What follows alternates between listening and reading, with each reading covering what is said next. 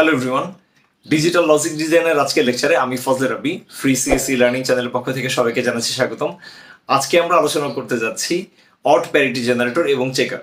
তো আজকে স্পেশাল আলোচনা করব হচ্ছে আমরা 3 বিট অড প্যারিটি জেনারেটর এবং 4 বিট অড প্যারিটি চেকার। তো প্রথমে বলি যে অড প্যারিটি কি জিনিস।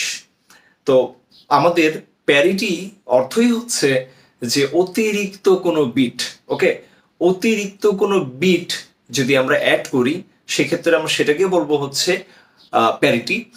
তো আমাদের এইখানটাতে ওভারঅল যেই কম্বিনেশন, সাপোজ এইখানে আমরা যদি একটা ডেমো হিসেবে যেটা দেওয়া আছে 3 বিট মেসেজ, এই মেসেজের মধ্যে অলরেডি দেখতে পাচ্ছি সাপোজ 011 এর সংখ্যা কেমন, 1 এর সংখ্যা হচ্ছে 2টা। তাহলে আমরা যদি এখানে অতিরিক্ত একটা বিট যোগ করি তাহলে আমাদের পুরো কম্বিনেশনটা কি হয়ে যাবে, অড হয়ে যাবে, 1 2 3। তাহলে এই যে অতিরিক্ত একটা বিট, অতিরিক্ত যে যোগ করা, এর মাধ্যমে কি হচ্ছে আমাদের টোটাল কম্বিনেশনটা কি হয়ে যাচ্ছে, অড হয়ে যাচ্ছে। দ্যাট মিনস এই যে অতিরিক্ত 1 পুরো কম্বিনেশনটাকে অড বানানোর যে একটা চেষ্টা, এটাকে বলা হয়ে থাকে অড। তাহলে এই অড প্যারিটি, এটাকে বলবো আমরা অড প্যারিটি, সেটা আমরা এই জায়গাটাতে দেখছি। তাহলে এই যে প্যারিটির কথা আমরা বলছি, অড প্যারিটি, সেটা কোথায় ব্যবহার করা হয়ে থাকে, যেখানে জেনারেট হবে প্যারিটি বিট, যেখানে জেনারেট হবে, লাইক আমাদের যেই ডাটা কমিউনিকেশন খুব বেশি ব্যবহার করা হয়ে থাকে, যে জায়গাটাতে কমিউনিকেশন মডিউলে আমাদের এক্সট্রা কোনো বিট যুক্ত করা হয়ে থাকে সেন্ডার সাইডে, এবং পরবর্তীতে এই পুরোটা কমিউনিকেশন যে মিডিয়া পার হয়ে যখন সেন্ডারের কাছে যাবে, রিসিভারের কাছে যাবে, রিসিভার তখন এটাকে চেক করে। দ্যাট মিনস রিসিভার কি করবে, তখন তাদের যে চেকার সার্কিট এই পুরো 4 কম্বিনেশনের সাথে আর এই 4টা কম্বিনেশনকে ব্যবহার করে দেখবে এইগুলোই হচ্ছে তার কাছে ভ্যালিড সিকোয়েন্স। 16টা যদি হয়, 16টার মধ্যে 8টাই হচ্ছে ভ্যালিড আর বাকি 8টা হচ্ছে ইনভ্যালিড। তো আমরা সেটাই আজকে দেখব। তো প্রথমে একটা কাজ করি আমরা, যে প্যারিটি বিটটা আগে জেনারেট করে নিই। এটা হচ্ছে প্যারিটি বিট জেনারেটর বা প্যারিটি বিট অড প্যারিটি তৈরি করার যে সিকোয়েন্স সেখানে। তো প্রথমে আমরা দেখতে পাচ্ছি আমাদের এই জায়গাটাতে আছে 000, আমাদের 0 সংখ্যা এখনো পর্যন্ত অড হয়নি, তাই আমরা কি করবো, এই জায়গাটাতে একটা 1 যদি যুক্ত করে দেই তাহলে সেখানে পুরো কম্বিনেশন কি হচ্ছে, বিজোড় হচ্ছে। তাহলে আর কোথায় কোথায় আমাদের বিজোড়, এই জায়গাটাতে 0 দরকার নেই, এখানে অলরেডি একটা 1, পুরো সিকোয়েন্স অলরেডি বিজোড়, সো আমাদের দরকার নেই। 1 এবং 1 অলরেডি জোড়, তাহলে 1 দিলে আমাদের এখানে কি হচ্ছে, বিজোড় হচ্ছে। 1 অলরেডি বিজোড়, সো প্রয়োজন নেই।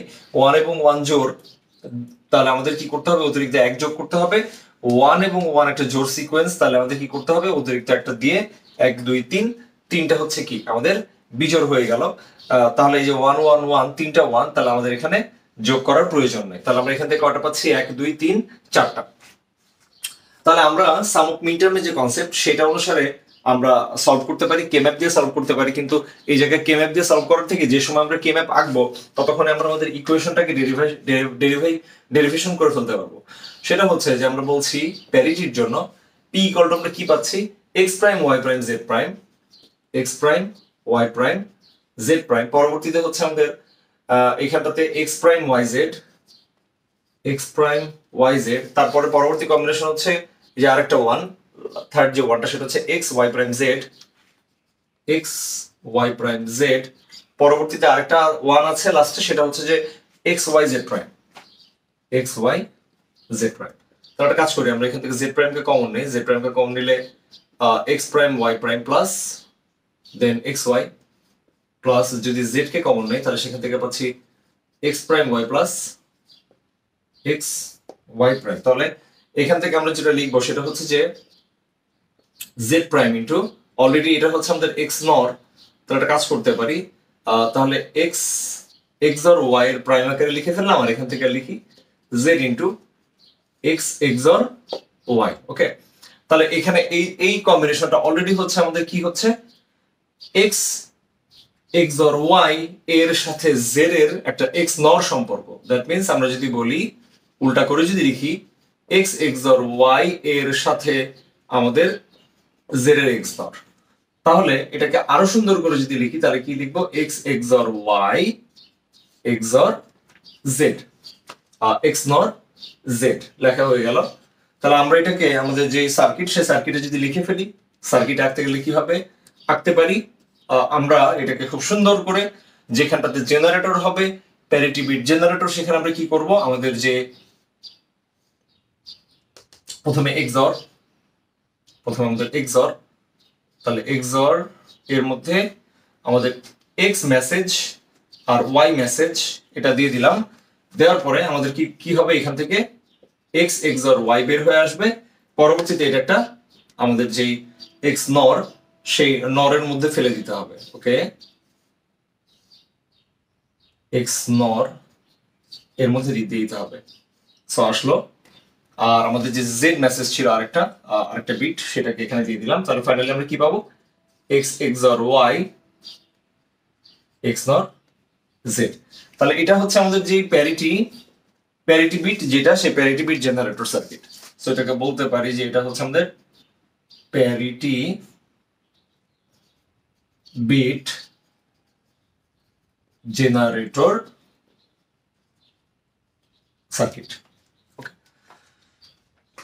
এখন আমাদের কাজ হবে এই যে আমাদের যে বিট সিকোয়েন্স গুলো ছিল সেটা ব্যবহার করে, এই বিট সিকোয়েন্সটাকে ব্যবহার করে আমরা এখন হচ্ছে আমাদের চেকার যে সার্কিট আছে, আমাদের চেকার সার্কিটটা দেখবো যে চেকার সার্কিটটা কিভাবে কাজ করে। তাহলে আমাদের এই জায়গাটাতে যেই কম্বিনেশনটা আমরা দেখতে পাচ্ছি সেটা পুরোপুরি হচ্ছে আমাদের এই জায়গাটাতে এটা হচ্ছে এই ঘটনা পুরোটা ঘটে হচ্ছে আমাদের রিসিভার সাইডে। তো এটা কম্বিনেশন লেখার জন্য সবচেয়ে ইজিয়েস্ট ওয়ে হচ্ছে, যেহেতু 16 বিটের কম্বিনেশন, 16টা কম্বিনেশন, ফার্স্টে আমরা যেটা করতে পারি সেটা হচ্ছে প্রথম 8টা আমরা লিখে ফেলতে পারি 0 1 2 3 4 5 6 7 8। পরবর্তী যে 1 1 2 3 4 5 6 7 8, বাকিগুলো হবে হচ্ছে 1। এরপরে চারটা করে 0, চারটা করে আমাদের 1, পরবর্তী 4টা 0, তারপর বাকি 4টা 1 লেখার পরে পরবর্তীতে হচ্ছে আমরা যেভাবে 2 বিটের কম্বিনেশন লেখে 0 0 0 1 1 0 1 1 0 0 0 1 1 0 1 1 0 0 0 1 1 0 1 1 0 0 0 1 1 0 1 1 কম্বিনেশন লেখা শেষ। আচ্ছা, এখন এই জায়গায় মোটামুটি আমাদের 16টা কম্বিনেশন লেখা শেষ। তো আমরা যেটা দেখতে পাবো সেটা হচ্ছে যে, যেহেতু এখনো পর্যন্ত যেই চেকারও কি করবে, চেকারও চেক করবে যে এখানে আসলে অড প্যারিটি আছে কিনা। ওকে, অড প্যারিটি। তাহলে অড এর যে সিকোয়েন্স গুলো তৈরি হয় কোন কোন জায়গাতে অড, এখানে আমাদের অতিরিক্ত বিট যুক্ত করতে হচ্ছে কোথায়, এই যে এখানটাতে আমাদের অড কম্বিনেশন 1 2 3 4 চারটা, তাহলে এখানে আমাদের কি রাখবে, একটা 1 রাখবে কম্বিনেশন মেলানোর জন্য। কারণ ফাইনালি অডই আমাদের এই চেকার কি করবে, চেকারও হচ্ছে যেখানটাতে অড কম্বিনেশন নেই সেখানে অতিরিক্ত যোগ করবে। দেন পরবর্তীতে হচ্ছে আমাদের যেখানে 0 0 0, এখানে কতগুলো 1, একটা 1, তাহলে এখানে অতিরিক্ত যুক্ত করার কোনো প্রয়োজন নেই। পরবর্তীতে আমাদের এখানটাতে 0 0, এই যে একটা 1 অলরেডি, সো এখানটাতে লাগবে না। তাহলে আমরা আমাদের কম্বিনেশন গুলো এই জায়গাটাতে পরবর্তীতে 0 এবং 0 যদি যোগ করি, পরবর্তীতে আমরা সেখান থেকে পাচ্ছি 1, অতিরিক্ত একটা 1 যোগ করতে হচ্ছে। 1 অলরেডি আছে, সো এখানে যোগ করার প্রয়োজন নেই। এখানে দুইটা 1, সো একটা 1 লাগবে। এখানে দুইটা 1, তাহলে একটা 1 লাগবে। তিনটা 1, সো অতিরিক্ত 1 যোগ করার প্রয়োজন নেই। একটা 1, সো যোগ করা লাগবে না। একটা দুইটা 1, তাহলে হচ্ছে এখানে একটা অতিরিক্ত যোগ করতে হবে। 1 এবং 1, দুইটা 1, সো আমরা এখানে একটা 1 যোগ করব। 1 2 3, তিনটা 1, সো যোগ করার প্রয়োজন নেই। দুইটা 1, সো এই জায়গায় একটা 1 যোগ করব। 1 2 3, তিনটা 1, সো এখানে যোগ করতে হবে না। 1 2 3, তিনটা 1, সো এখানে যোগ করার প্রয়োজন নেই। 1 2 3 4, চারটা 1, সো এখানে আমাদের অতিরিক্ত একটা 1 যোগ করতে হচ্ছে। তাহলে আমাদের এখানে কোন কোন জায়গার কম্বিনেশনে আমরা পাচ্ছি, আমরা 0তে 0 পরে 1 2, আমাদের এখানে 0 1, এখানে হচ্ছে আমাদের 3 1 2 3, 3 তে পাচ্ছি, 4 এর পরে 5 এ পাচ্ছি, 5 এর পরে হচ্ছে 6 এ, 7 এ, 8 এ, 9 এ, 9 এর পরে হচ্ছে আমাদের 10, 10 এর পরে 11 12 13 14 15, 15 এ পাচ্ছি। ঠিক আছে, তাহলে এই হচ্ছে আমাদের টোটাল 1 2 3 4 5 6 7 8, 8টা কম্বিনেশন আমরা কি পাবো, 8টা কম্বিনেশন আমাদের 1 পাবো। এখন ইম্পর্টেন্ট বিষয় হচ্ছে, আমরা যদি একবার একটু ভালো মতো চেক দিয়ে দেখি, আমাদের যে সিকোয়েন্স গুলো ছিল এই যে এইখানটাতে, লাইক 0 যেই সকল কম্বিনেশন গুলোতে ছিল, একটা দুইটা তিনটা চারটা পাঁচটা ছয়টা সাতটা এবং 8টা, এই যে 8টা কম্বিনেশন যেগুলোতে 0, সেই সকল কম্বিনেশন গুলো হচ্ছে এই আমাদের প্যারিটি জেনারেটর যেটা সেন্ড করেছিল, যেটা আমাদের সেন্ডার সাইড থেকে সেন্ড হচ্ছিল, সেন্ড হওয়ার সময় সেই সকল কম্বিনেশন যে কোনো একটা নিয়ে চেক করে দেখতে পারি। এই যে 1000, ওকে, দ্যাট মিনস এই যে 1000, এই যে একটা কম্বিনেশন, এটা একটা ভ্যালিড সিকোয়েন্স।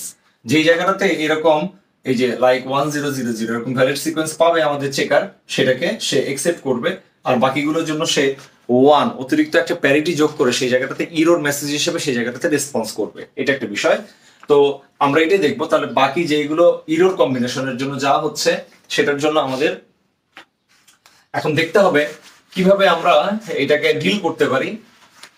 তো সরাসরি এটাই বলতে পারি যে 8টার কম্বিনেশন এবং at the same time 4 variable, এটাকে ডিল করতে গেলে আমরা সরাসরি কিন্তু সলভ করতে পারবো না। তাই আমাদের কি করতে হবে, এটা সলভ করার জন্য একটা কে ম্যাপ তৈরি করে নিতে হবে। সো কে ম্যাপের জন্য কি কি ভেরিয়েবল, এক্স ওয়াই কে বাম পাশে রেখে জেড এবং পি, তার মানে হচ্ছে প্যারিটি বিটকেও এখানটাতে অ্যাড করে নিয়ে আমরা কে ম্যাপ দিয়ে সলভ করা ট্রাই করে দেখবো যে এটা আমরা প্রপারলি এটাকে সলভ করতে পারি কিনা। সো সেটাই দেখার চেষ্টা করছি। এই জায়গাটাতে আমরা বলবো x prime Y prime, x prime Y, x Y, x Y prime, এখানে হচ্ছে Z prime P prime, Z prime P, Z P, Z P P prime.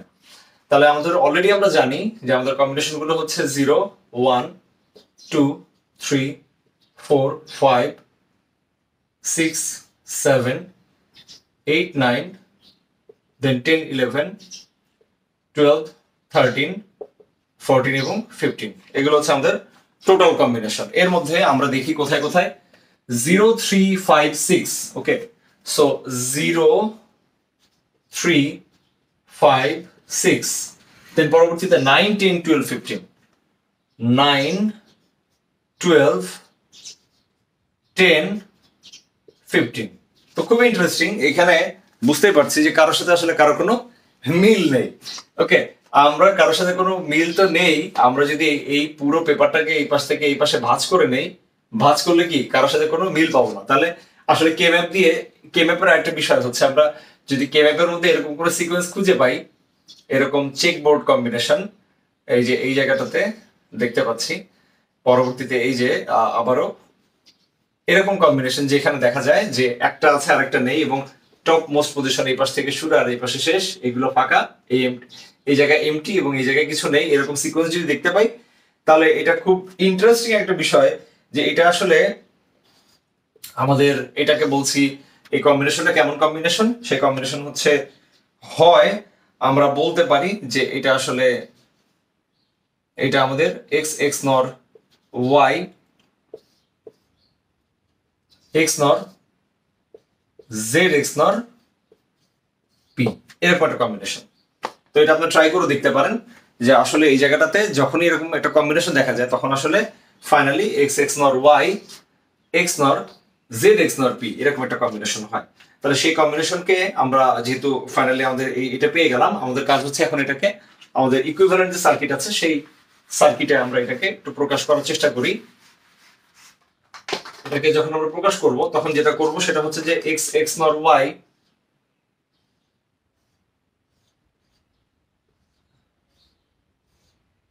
X x নর ওয়াই, এই যে এখানে এক্স এবং ওয়াই কে নিয়ে আসছি, এখানে জেড এবং পি কে নিয়ে আসবো। পি এটাকে নিয়ে আসার পর আমরা দেন হচ্ছে আরেকটা, যেহেতু আরেকটা মাঝখানে যে সম্পর্ক এক্স নরে, তাহলে আমরা আমাদের আরেকটা এক্স নরে কি করলাম, এক্স এক্স নর ওয়াই কে নিয়ে আসলাম, এখানে আমরা এক্স সরি জেড এক্স নর পি কে আনলাম, আনার পরে ফাইনালি এখানে আমাদের যে ক্যারি বা বলছি আমরা চেকার, চেকার আমাদেরকে আউটপুট দিবে হচ্ছে এক্স এক্স নর ওয়াই এবং এক্স নর জেড এক্স নর পি, ওকে, জেড এক্স নর পি, এটাই হচ্ছে মোটামুটি আমাদের।